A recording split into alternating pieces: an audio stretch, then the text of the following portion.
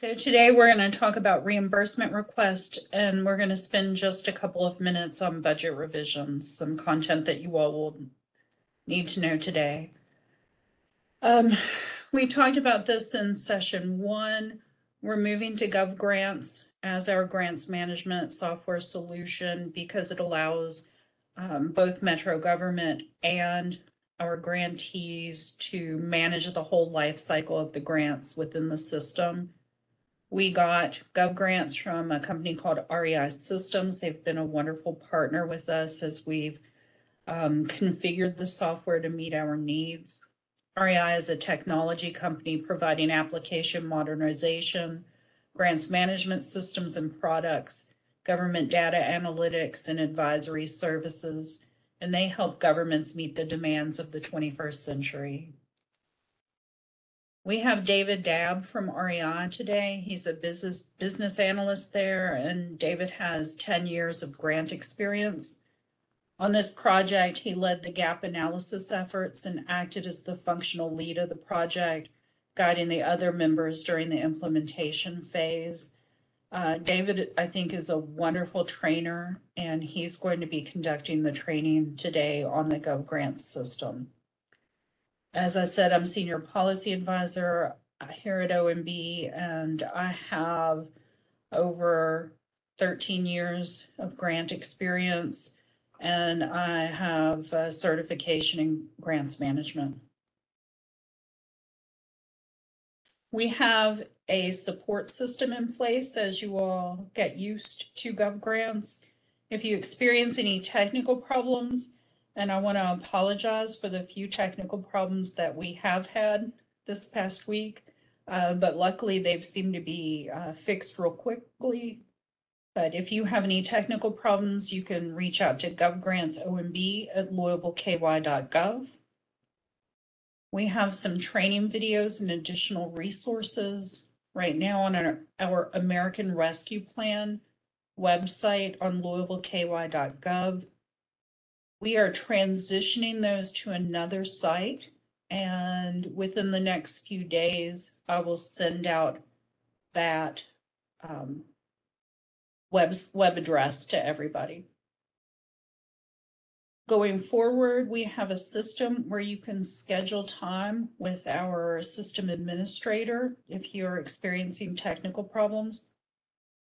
And then if you don't understand how to submit a reimbursement request or to complete your risk assessment, or if you're having problems with any of the processes or the grant pieces of your work, you can either email me directly, or you can email americanrescue@louisvilleky.gov. And one of us here at OMB will be happy to meet with you and walk you through, say, the risk assessment or whatever you're needing some assistance with. And that's not just in the short term. If a year from now you're working on closeout and you've never done closeout before, we're happy to meet with you a year from now. Before you start using the grants management system, you have to register your organization.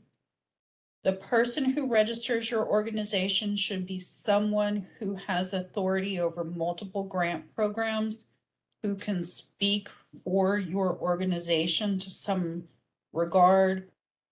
It doesn't have to be your president, CEO, or someone at the very top of your organization, but it shouldn't be just a single program manager. It needs to be someone who could submit applications for any grants your organization wants to apply for, or can submit a report or accept a grant agreement for your organization for any particular grant agreement you happen to get. Because we are going to be rolling this system out to our other Metro agencies, first with the external agency fund grants, which will be awarded next July, but the application process starts in January. So before we know it, you all who get external agency fund grants will be working in Gov Grants for those grants as well. Once you finish your registration, you can invite other users at your organization to register. Right now, unless you tell us differently, we're capping users at 3 per organization because we have to pay for those licenses. If you have 5 people who are going to be working in Gov Grants, though, send me an email or send an email to OMB, GovGrants OMB at louisvilleky.gov, and we'll move up that cap on your license number. We have, again, some videos that show you how to register your organization and invite users on our American Rescue Plan site. And when you're ready to go register, you go to grants.louisvilleky.gov. We have one more office hours session scheduled for this Friday from 10 until noon. If you're having any technical problems or you want to do your risk assessment and you have some questions for me, we will have those office hours 10 to noon on Friday. It'll be me and our system administrator, Daniel Kalin. And Daniel's going to help with any technical problems you have during the office hours and ongoing. He's our primary support for the grants management system, and he's got 15 years of information technology experience. Daniel, do you want to say anything? I'll just say hi to everybody, and yeah, feel free to reach out to GovGrantsOMB at louisvilleky.gov email address if you have any type of questions or run into any problems within the system. We are working through some of the initial rollout issues that I'm sure a few of you have ran into, and hopefully getting those ironed out pretty soon. And yeah, I'll certainly be available as a technical resource for anybody who's having any type of questions regarding the system. Thanks, Susan. Thank you, Daniel. All right, so we're going to talk about reimbursements. All of our ARP grants are paid on the reimbursement basis, which means you spend your funds and you submit a request for us to pay you for your expenses. There are some Metro government grant programs that operate either by advancing funds to grantees, or they have kind of a hybrid system where they advance you one payment and then pay you everything else on reimbursement basis. We're only going to talk about reimbursements today, but as the system rolls out across Metro government, we do have a training video on requesting an advance, and we've got a user guide on that as well. But with ARP, it's just reimbursements. It's our goal here at OMB to get the funds out to you as soon as possible. We would love to get your reimbursement request on Monday, and on Tuesday, send that payment request, approve it, and send it off to accounts payable to pay you all. Absolutely, we would love to do that. We have brought in a whole staff just to review reimbursement requests. Some of them are here today, and they're working very quickly on all of these reimbursement requests. There are a few things you all can do to help us review and approve your requests quickly. One is to provide details for all the cost. So sometimes what seems very sensible to the grantee might not be clear as we're reviewing the work, we're reviewing the request. And so providing those extra details can be very helpful. You can also submit all the required supporting documents, and we're going to talk a lot about supporting documents today. It if we don't have a particular document, we've got to ask you for it, and then there's a delay with that. Don't worry, this is something that happens, but our ideal reimbursement request would have all of these things that are on the slide. The next thing is if you can organize your supporting documents to help us with our review. Sometimes we'll get a packet of 200 documents and they're not in any particular order, and it takes time to figure out which documents go with which other documents. And as I said, we're going to go through the required supporting documents. They're also listed in your grant agreement if you ever need to refer back to them. So how do we pay you all? Going forward, you will submit your reimbursement request in GovGrants. My team here at OMB reviews those reimbursements and approves them. We have at least 2 full reviews for every reimbursement request that we receive, and that's because the first person can always make a mistake. So one thing the federal government insists that we do is have internal controls built into our processes. And a really good internal control is having a reviewer and an approver. So the reviewer reviews and then the approver reviews and approves the request. So that takes a little extra time.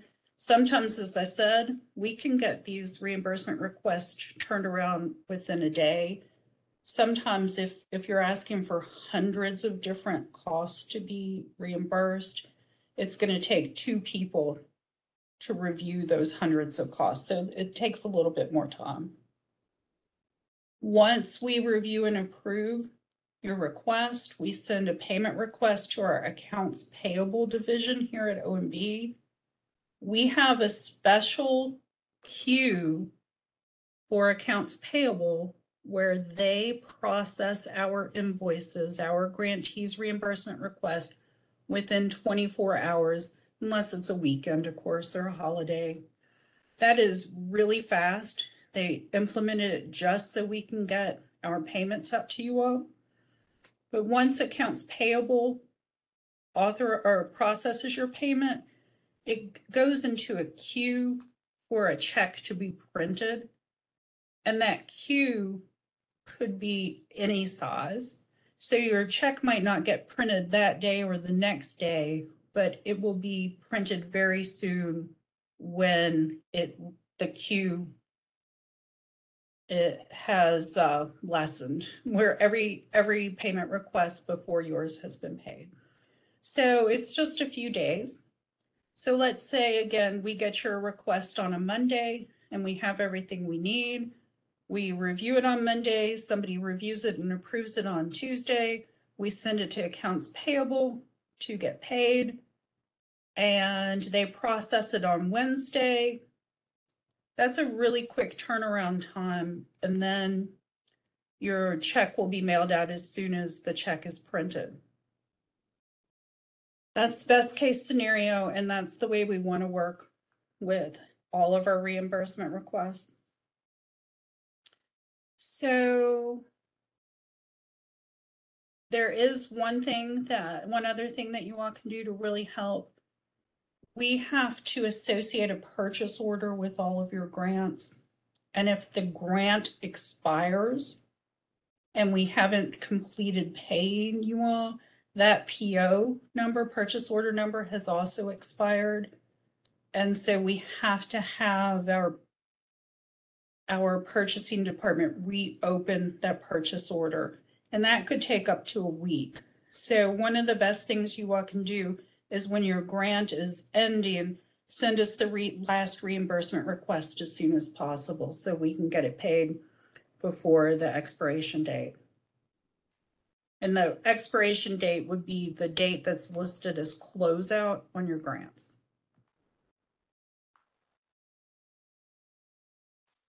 Lori, what question do you have? I know that you are saying that we'll receive our reimbursement by the form of a check. If we are set up through ACH for other payments that we receive with LMG, will that come through our ACH or will it only be through check form?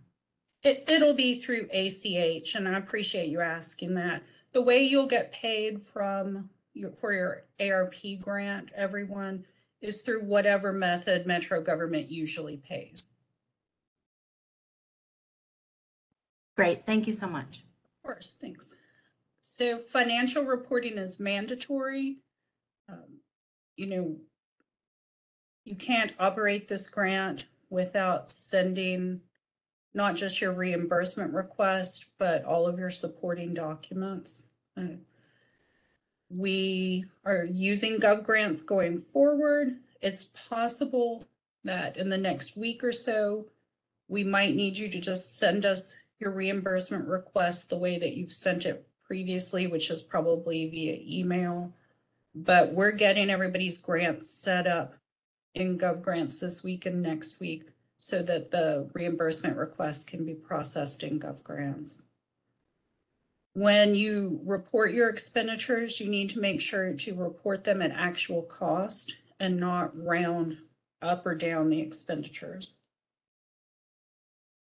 So, supporting documents, we require 2 types of supporting documents for every cost that you charge to our grants. If you all have a neighborhood development fund grant, an external agency fund grant, a HUD pass-through grant from the Office of Resilience and Community Services, these should not be new rules for you. For those of you who have never gotten a grant from Metro government, it's been a few years, you might not be as familiar with it.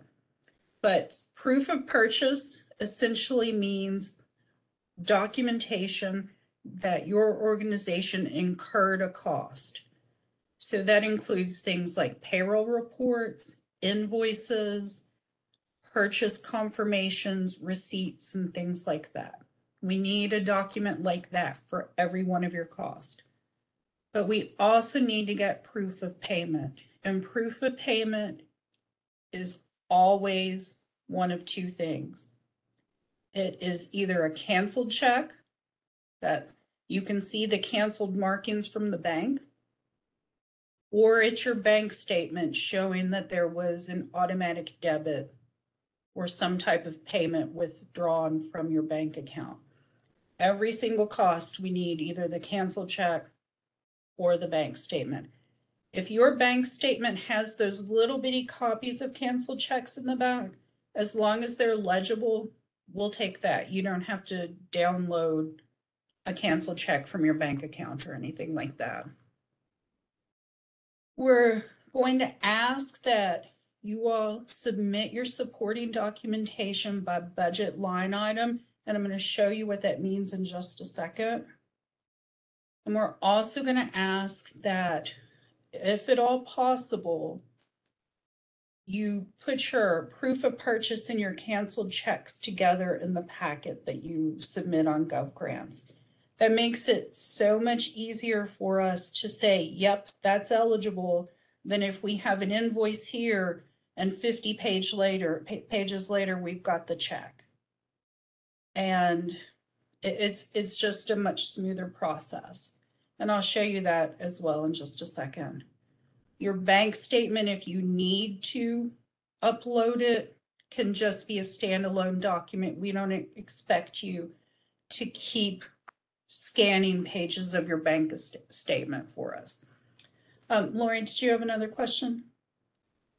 Yes, I just want to verify, because Metro pays our accounts payable on our behalf, I just want to be clear that a payment doc and maybe a screenshot from the leak showing the check number that was applied to that invoice number would be sufficient as backup for you. For you all, it's possible we can just run the leap ourselves, and that might be more effective. Can I pull up Leap, maybe tomorrow and take a look at it and let you know what I think? Would that be all right? Absolutely. Let's work through it before we have to address it, and that way we know exactly what you would expect from us. Sure. I mean, it's silly for you all to provide, and for those of you who don't know, LEAP is our financial system, and Lori's with Kentuckiana Works, which is one of our component units. So we use the same financial system.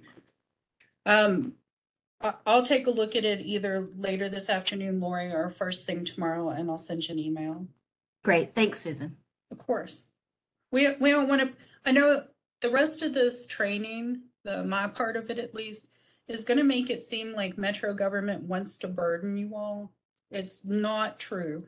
Whatever we can do to help make this easier for you all, we're going to do it. But we, at the same time, have to follow our established policies.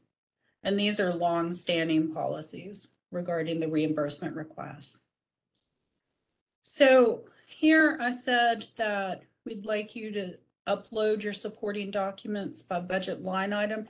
David in a little while is going to show you what that means as far as how to upload. It's actually a really easy process. But here is what I'm talking about. So in this case, the grantee has uploaded 3 packets. One of them is all of their payroll documents.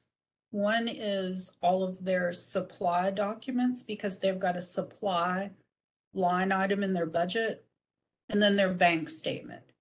So if they had a line item that was equipment, they would have a document here called equipment. If they had materials, they would have a document that's called materials. This is all we're talking about. We don't want to make you all scan 15 different packets for us. It just facilitates the process if we have all of the like documents together. If you all ever want to come over here and join us and look through some reimbursement requests together, you'll see what I'm talking about. And then there was another piece on here where proof of purchase and canceled checks, we'd appreciate if you could put together. And let me show you what I mean by that.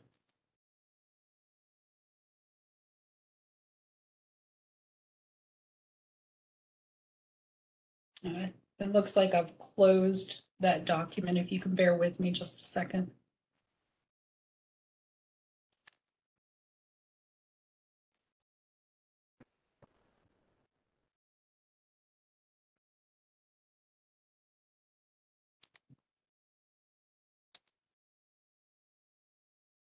So here's a fake receipt or invoice I made up. So this is a receipt for XYZ printing, or an invoice. I don't know why I've called it a receipt twice. And then the very next document in the packet is the canceled check for that invoice.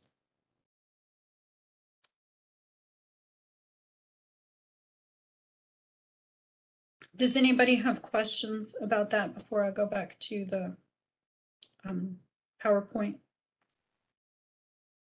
And David's going to show you more when he shows you how to upload and how to put in the information in GovGrants. Susan, this is Delanor Manson. I have a question about payroll. I mean, not everyone on my team is part of the grant. Mm-hmm. And then do I need to, I mean, I'm really getting very anxious here about payroll and needing to send that over. And then when they cash their check from their payroll, we would actually do it ACH. So there are no checks for them to cash. Sure. I'm gonna go over the payroll supporting documents in just a few minutes. And hopefully that'll clear things up for you. And if not, we can talk about it longer during the training today. I've got some examples. I think the examples will be helpful. Okay. And Lori, is your hand raised to go?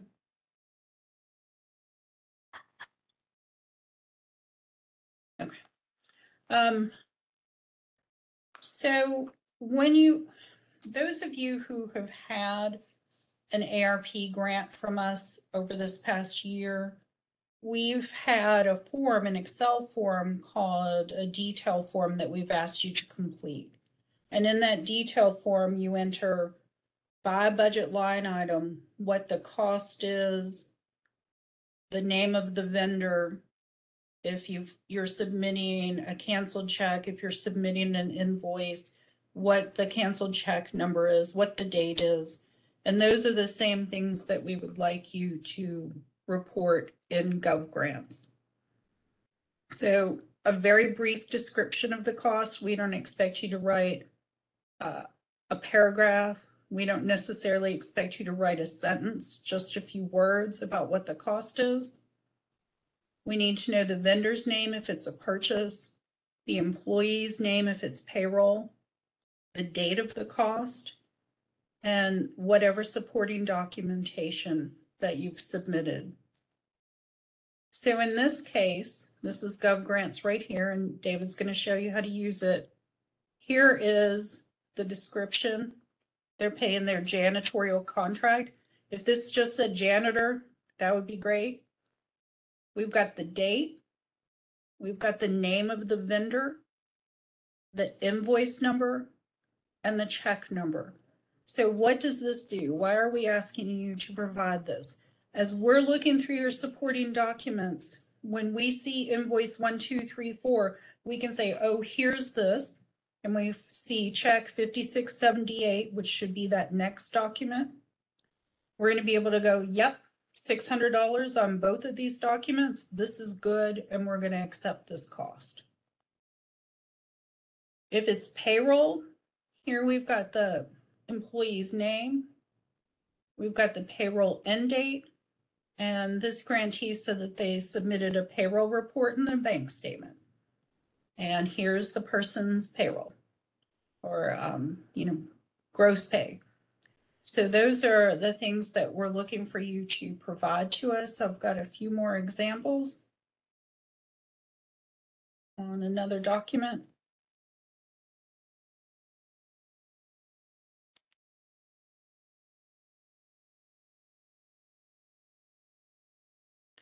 So here we've got a purchase from Staples on 8/5. You have provided the Staples receipt and you paid with your business debit card so we can see it on the bank statement. Here is a payment from an invoice. We've got the date, the name of the vendor, the invoice number, and the check number. If you're charging us rent or a portion of your rent, some businesses, some landlords provide invoices for rent, but it's usually a lease. So here's the date of the payment, the vendor. You've provided us the lease. We only need the lease once. We don't need it again unless the terms change. And then the check number. For payroll, here is John Smith's payroll for date ending 8/19/22. This grantee submitted this payroll summary report and the total payroll report and the bank statement. And that's going to make more sense in a minute when we talk about what to submit for payroll. And then here's somebody who doesn't have a payroll system. They paid B. Jones using Excel.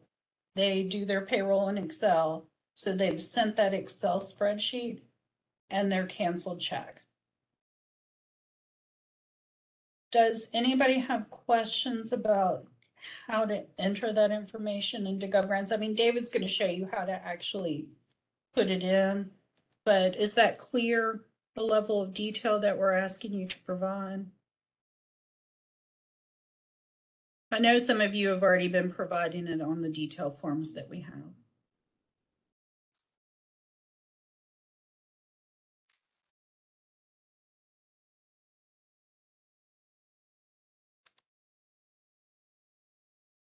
So here we are, proof of payment. I already discussed this. It needs to be payment made by checks, automated clearinghouse payments, or debit card payments from your bank account, the organization's bank account. If it's a check, it needs to be canceled, as I said. If it's a debit or an ACH transaction, we just need the page of the bank statement that shows that transaction. If you've got a 45-page bank statement and you're only submitting one cost, we just need that page and that's it. But we do need to have your organization's name on the bank statement so we know it came out of your organization's bank account. If you all are submitting your bank statements, it's very helpful if you highlight the items for us. We have one grantee who submitted a bank statement that was over 200 pages, and there were about 50 costs in there that we had to identify, and it's just very challenging if they're not highlighted. So credit card transactions, this is a bit confusing, so if you have questions, please let me know. Credit card transactions just mean that you purchase something. No funds leave your bank account when you use your credit card. They only leave your bank account when you pay your credit card. So if you're using a company credit card for making purchases, you're absolutely welcome to, but there's an additional burden on what you have to submit. We need to have your receipt or invoice, whatever the proof of purchase is. Then we need to have your credit card statement showing that charge. And then we need to have proof of payment that your credit card was paid. So that would be the canceled check, or if you pay automatically, it would be your bank statement. So remember, on credit card transactions, we need that additional document, which is your credit card statement. Again, you don't have to submit the whole statement. You can redact everything on your bank statement and your credit card statements except your organization's name and the transactions we have to see. We're not trying to look through all of your organization's spending. We just need to have those documents to make sure that payment was made.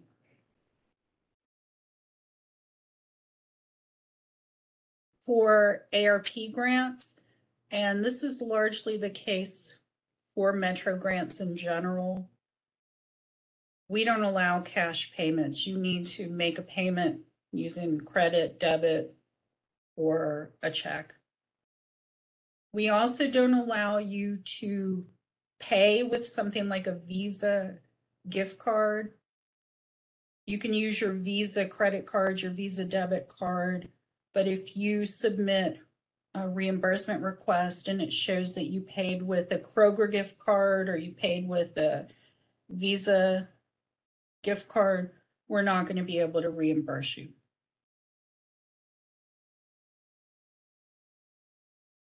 All right, here is payroll. And we understand that grantees do their payroll in different ways. There are varying levels of sophistication in your payroll processes and your payroll systems. So we're going to talk, these two options are that you have a formal payroll system and it's either some sort of software that your organization uses like QuickBooks, or here at Metro Government, we have our own payroll system that's managed through PeopleSoft. Or if you outsource your payroll to a company called ADP, the rules are the same for these two largely. What we need to have is for every staff member whose time is being charged to the grant, we need to have a payroll report showing their time. Your payroll system might call the report a payroll summary. It might call it a labor distribution report. It might call it a million different names, but essentially we need to see that the person worked so many hours at a certain rate, and here's their total payroll, and here are,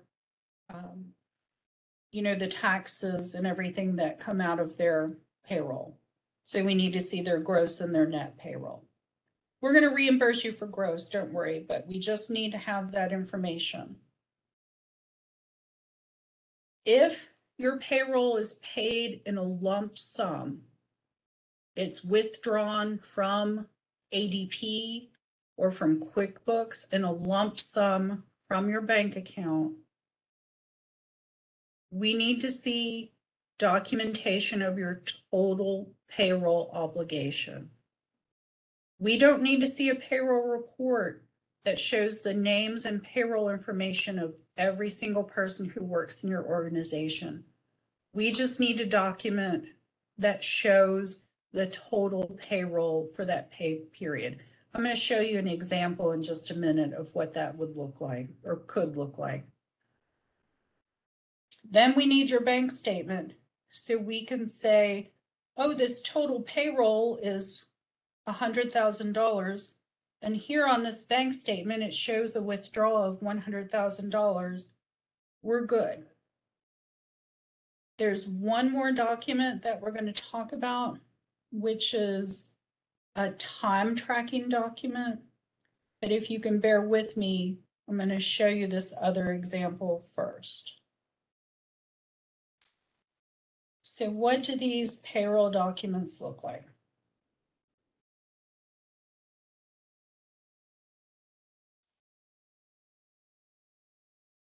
I hope you'll forgive the quality of this document. I had to go in and edit out people's names and their identifying information.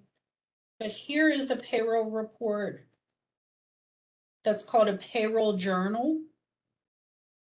And this is for a particular employee. I took out their name. So this person worked 80 hours and earned $1,000. Here's their withholding. And somewhere on here, it's got the date. So we have the information we need to verify the person's payroll. Here's somebody else's payroll that worked 48 hours, and here's their gross pay and net pay. If this person is not being charged to the grant, you can black out all their information if you want, or you can just send us this whole thing and you can let us know this is the person who's being charged to the grant. So this is the individual payroll. Here is a document from this grantee for their total payroll. And in this case, this report is called Cash Requirements and Deposits. And their total payroll amount is, this is a weird example and I apologize for it, but I had to go back through some really old files to try to find an example.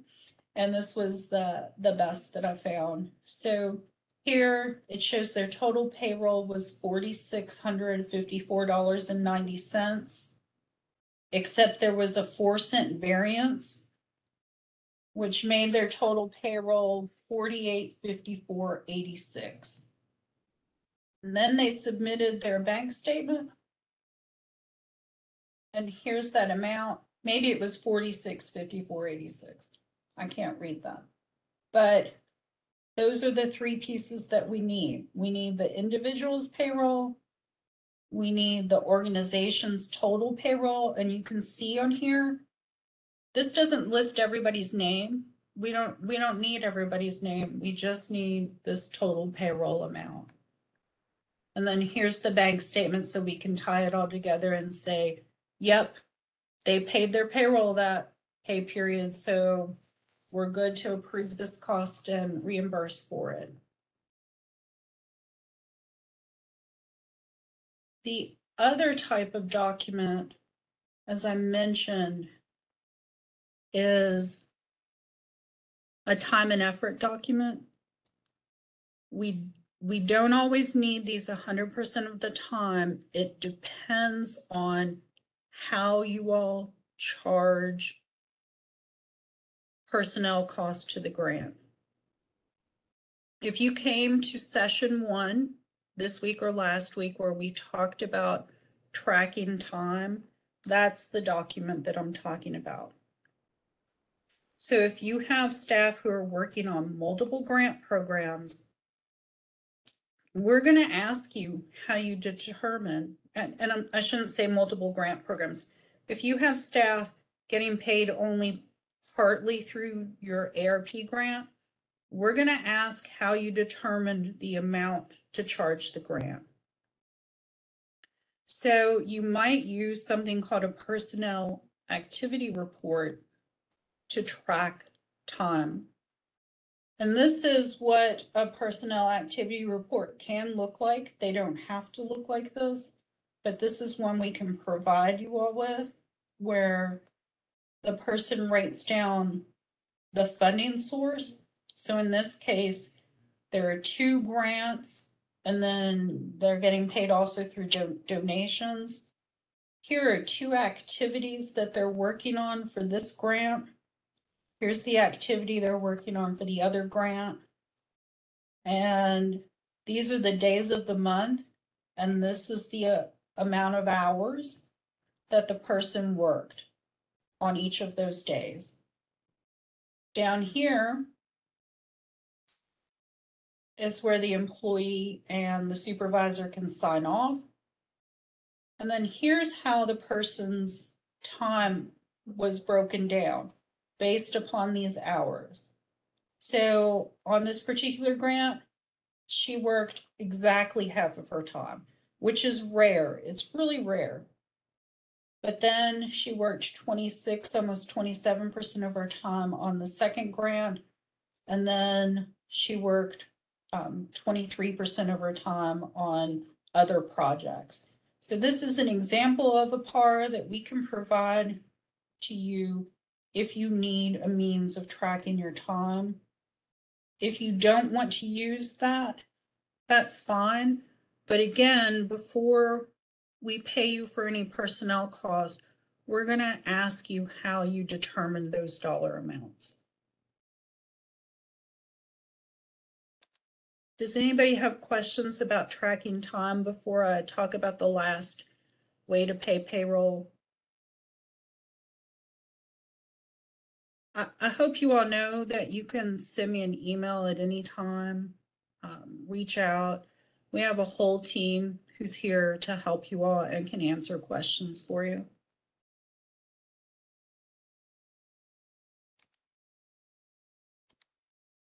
So the last way to pay payroll, and I kind of mentioned it briefly earlier, is what if you don't really have a payroll system?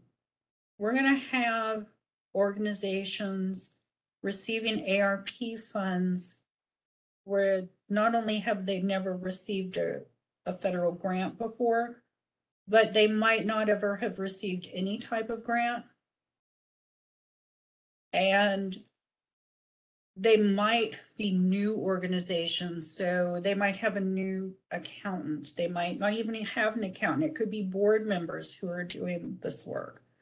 So if your organization does not have a formal payroll system, so somebody is probably doing it old school in a ledger, using Excel to figure out FICA and taxes and all of that, we need that spreadsheet.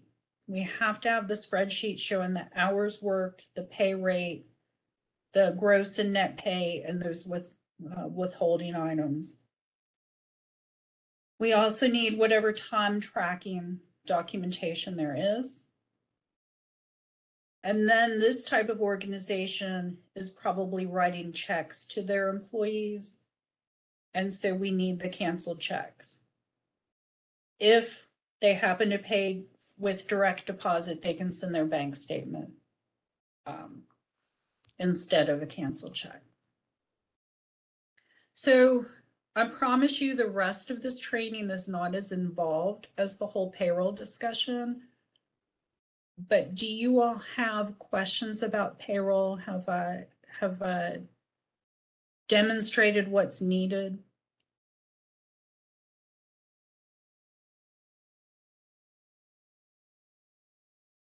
All right, I will move on. Oh, Lori, do you have a question? Yeah, when you and I have our discussion about the other topic, if I could, maybe we could do that virtually and I could show you our screen to be able to show you what we use to track time and attendance to make sure that we don't have any issues moving forward. Okay, that would be great. Okay, thanks. I'll send you out an email when we wrap up today. Great, thank you. Of course. So fringe covers a lot of different types of cost. It could be an employee's vacation time, their sick time, their bereavement time. The grant will pay for those leave times. It includes your insurance, your workers' comp, the employee's health insurance. It includes payroll taxes that you all have to pay. Those are all eligible fringe. If you want to know every eligible fringe cost, you can go to the 2 CFR 200.431 to get more information. But typically, if it's something that you pay out, as a general rule to your employees, or the cost that you will have, like workers' comp, because you have employees, like unemployment insurance, it's going to be eligible. One thing you have to be mindful of, though, is that bonuses are almost always ineligible. So if you give your staff a Christmas bonus, we're not going to be able to pay that. So for fringe, what do we need? We made a decision last year that it would be a nightmare for you all and for us if we required you to submit all of your tax statements showing that your payroll tax was paid, all of your Humana bills or wherever your insurance comes from, all of that. It's just going to be very difficult. A lot of those costs are paid quarterly, semi-annually, annually, and it's just going to be a mess. So what we want you all to submit to support your fringe costs is a financial report showing that fringe cost. Your system, your financial system, might call that a payroll report. It might call it a general ledger. It might call it a journal detail report. We just need a report from your financial system. So not an Excel spreadsheet that someone has created, but a real financial report showing that fringe cost. And it should be the fringe cost that's charged to the program.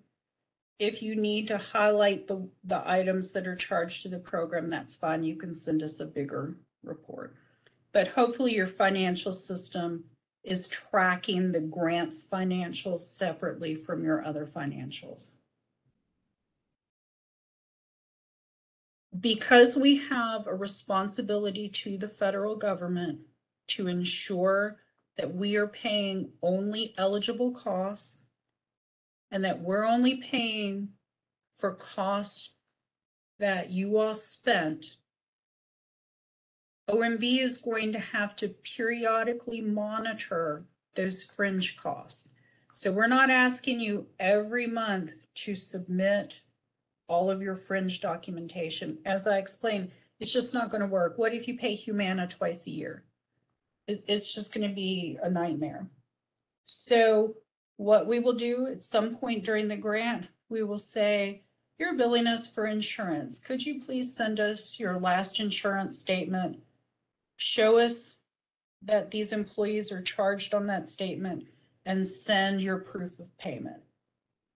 That's how we're going to handle these fringe costs. Unless there were a problem and a particular grantee could not produce those documents, we're never going to ask any more than that from you on the fringe. So lots of different proof of purchase documents exist. We talked about some of them. If you have a receipt or an invoice, those documents should include the amount of purchase, the supplier's name, They don't have to have a logo, but you know, a logo tends to indicate it's coming from a particular vendor. The date of the purchase is absolutely necessary. A lot of times, grantees will say buy something at Kroger, and the Kroger receipt is gigantic, and the grantee has a hard time scanning it, and so they don't scan the part that has the date on it. If we don't have the date, we have to go back to you and say, hey, we need the whole receipt, including the date. Because we have to make sure that date of purchase was within the period of performance. We need to see on the receipt or the invoice what type of payment was used. So it's either going to show the last 4 digits of a card number. It might have the word debit, might show that there was a check. We need to see all of that on your receipt or invoice. Not every invoice is going to have this type of payment received, so we understand that. But if you go to Kroger, it's definitely going to show on your receipt how you paid for it. We need these documents to answer those who, what, when, where questions. Who'd you buy it from? If it's a service, who provided the service? What type of good or service is it? When was the good purchased? When was the service provided? And then if it's something that was shipped, where was it shipped? And if it gets shipped to a weird address, we might contact you and say, this isn't your company address. Can you explain why it went to Cleveland, Ohio instead of your organization? And we need you to provide that explanation to us, or else we won't be able to accept the cost. So those are general guidelines for these proof of purchase documents. We do discourage handwritten receipts. It's possible we would make an exception for something that was very compelling, but in general, we don't want handwritten receipts because it's difficult to verify those receipts.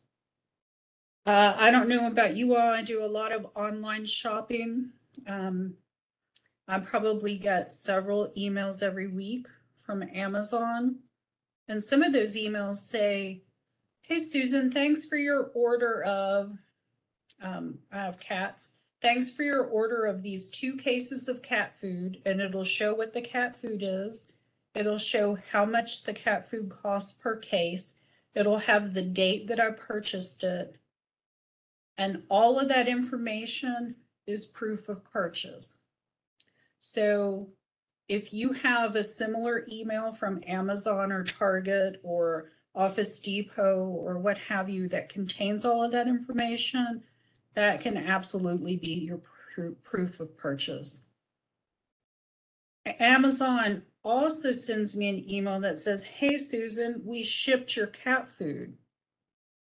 And it might show that I have 2 boxes of cat food, 2 cases of cat food coming out to me via UPS. Because that email doesn't include the price and the date purchased and the other relevant information, I could not use that email as proof of purchase. So be mindful that if you're using an order confirmation, it does contain the purchase date, what was purchased, from whom it was purchased, and how much it cost. Same thing with packing tickets and packing slips. If you all have a document that contains all of those important pieces of information, we can absolutely accept the packing ticket or slip. I'm sorry, I don't know everybody who's here today. There are some very, very large organizations in the city of Louisville who are so large that they do things like buy thousands of reams of paper at a time, or thousands of cases of paper at a time. And they store those thousands of cases of paper in their warehouse. And when one of their programs needs a case of paper, The program buys it from the warehouse. So it's not really a purchase, but they can show us documentation of how much that paper cost and the transaction with their own internal warehouse. I know for most of you, this doesn't apply at all, and I apologize if it's confusing, but if you're here from U of L or JCPS or a big organization like that, we can take those internal documents of proof of purchase. If you're paying for a service, that service has to have occurred within the grant period. If your grant runs July 1 to June 30th, and in June you pay for a service that's gonna occur in July after the grant ends, even though you paid for it in June, we cannot accept that cost. This is kind of an unusual requirement, and so far it hasn't happened on ARP, but occasionally you might be working with an independent contractor that has a business name, but the business isn't really incorporated. And so you might have an invoice that says John Smith Trucking, but then you write the check to John Smith, not John Smith Trucking, because in reality, John Smith Trucking doesn't exist. In that case, you would need to have John Smith sign the invoice as proof that he received payment. Hopefully that won't come up on ARP. If it does, we'll work with your organization and let you know. It usually happens on our neighborhood development fund grants. As I said, hopefully it won't happen here. Billing statements. So let's say you buy 3 things from the printers with a printing company. And they send you a statement that says you owe us for invoice 1, this amount, invoice 2, this other amount, invoice 3, this other amount. We cannot accept that statement as proof of purchase. We need the actual invoices, because that statement is not going to tell us what you purchased. It's probably not going to tell us the date of the purchase. So billing statements are not okay. An exception would be something like a LG&E billing statement, because it's got all that information on there.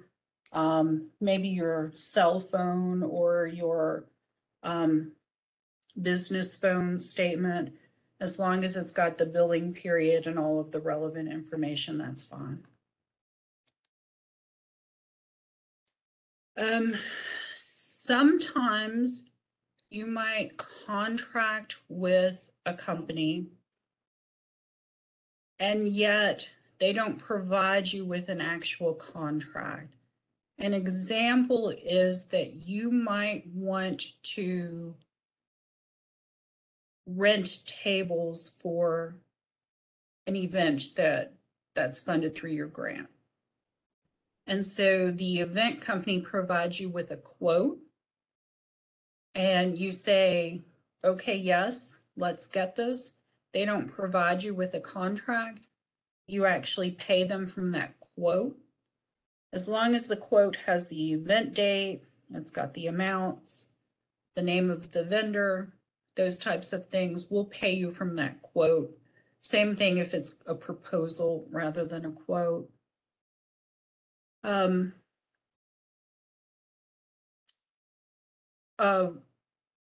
A rental contract, which is, it could be your lease for your office space. It could be temporary event space. We need the rental amount to be stated in the contract or the lease. And I'm going to talk a little bit more about that when we talk about paying rent on your office space. We just have a few more slides. Oh, here's the rent. So let's say you want to charge a portion of your rent for your facility. to your ARP grant. You can do that. We are only going to pay the amount of your rent that benefits the grant. So if you've got 10,000 square feet and your program takes place in 1,000 square feet, we're only going to pay you 1/10 of your rent amount. What we need to support the rent is your current lease or a monthly invoice from the landlord or the building owner. Sometimes we will have a lease that says rent is $4,000. And then we have a canceled check that showed rent was paid for $4,500 because the rent has gone up since the lease was signed. If the amount that you're paying is not reflected in your lease, we need a new lease or we need some sort of explanation for the difference. Sometimes a landlord will submit a document saying, oh yes, their rent actually went up to $4,500 in January 2022.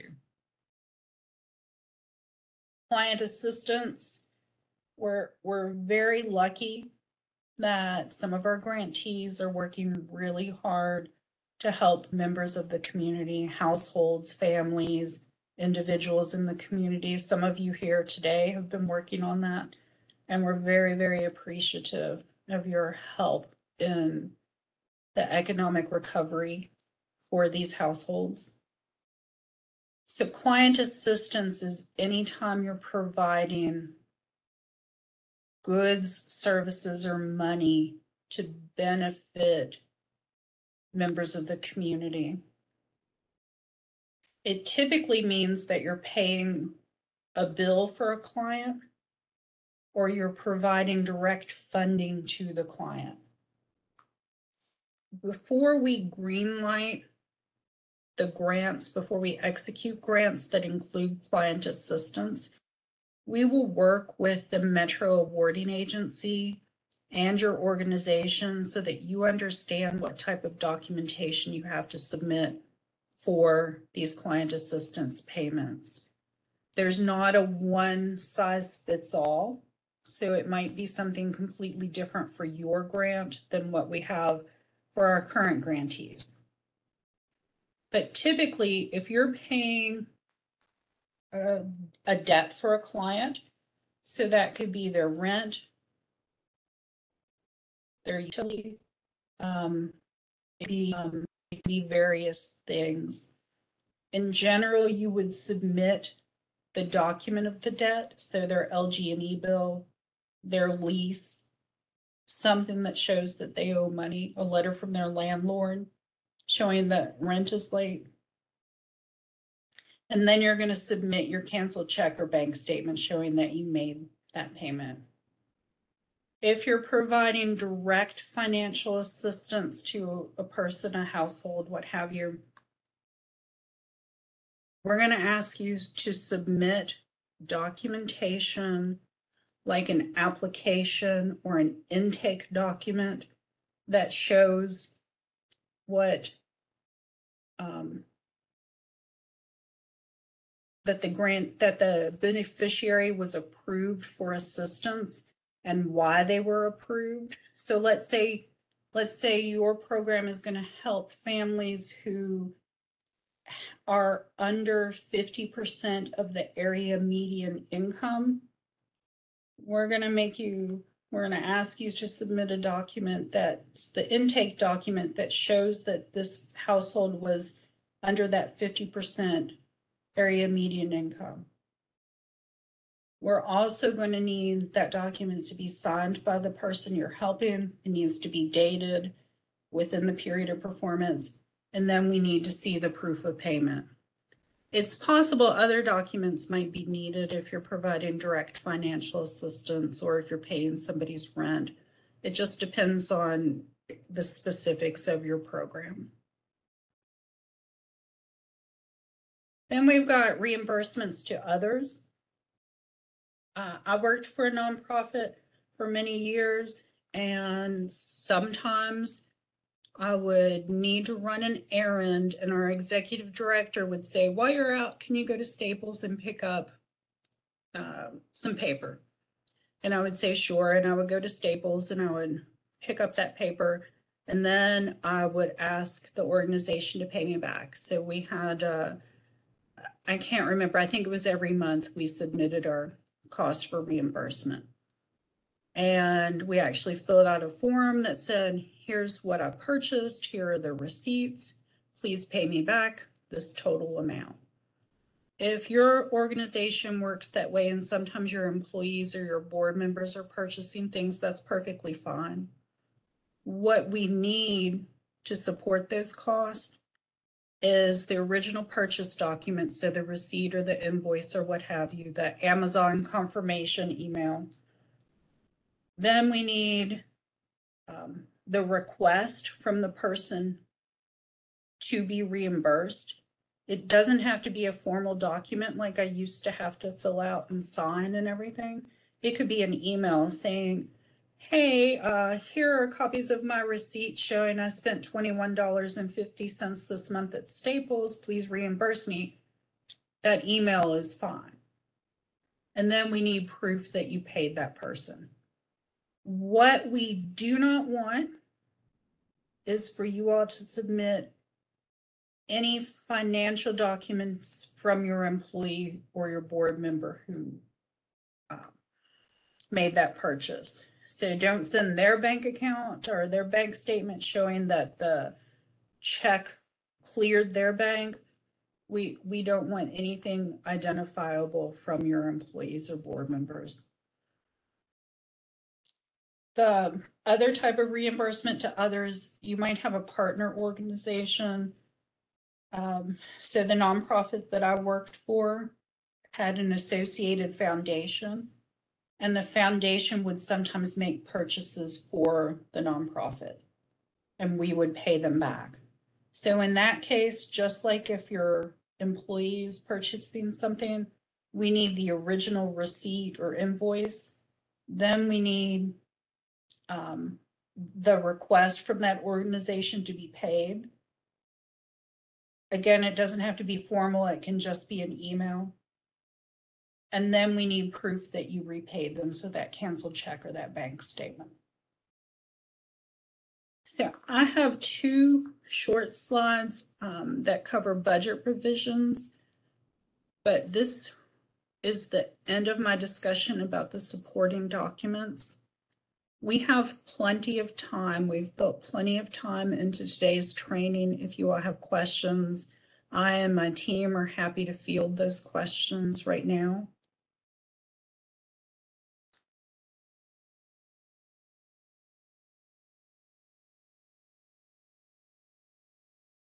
All right, well, even when David's showing you how to use GovGrants for these reimbursement requests, if you have questions related to the supporting documents or anything else I've discussed, please let me know.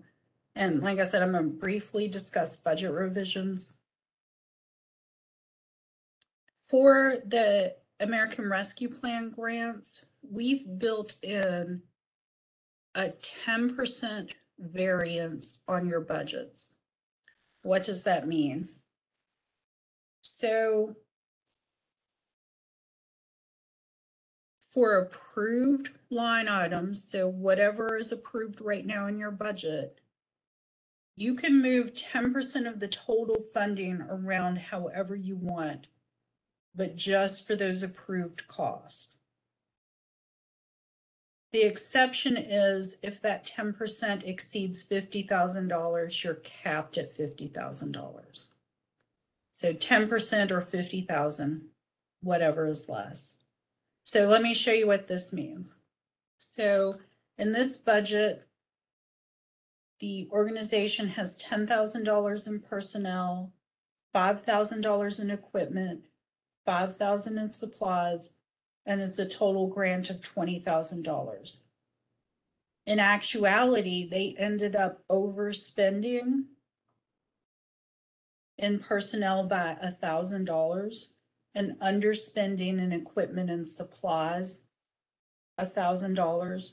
So they've still spent $20,000, It just looks a little bit different, and it's only, what is that, 5% off, if I have that correct. They've only changed their spending 5%. If you're 10% or under, you just go ahead and do that. You don't have to go through any steps. Again, those costs have to be eligible. So let's say you have eligible and approved.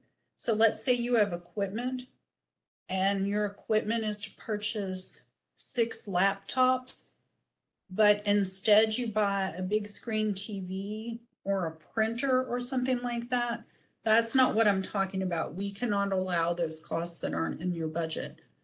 But let's say you ended up spending, instead of $5,000 on your 6 laptops, you got them on sale and they only cost $4,500. You can definitely take that $500 and spend it elsewhere in your budget. So what if it's more than 10%? What if that variance is more than 10%? We actually have to do an amendment to your grant. We're not going to go into amendments today, but I wanted to discuss this with you in the context of your reimbursement request, so you all would know that if you haven't hit that 10% cap, then you're all fine with submitting those reimbursement requests, even if the numbers are off a little bit. If you actually need an amendment because you're going to have new cost added to your budget, and we've got somebody here today who we're going to be doing a budget amendment for, because they're going to add things to their budget. If you need to move some of that money around in your budget, but it's more than 10%, we're going to do an amendment.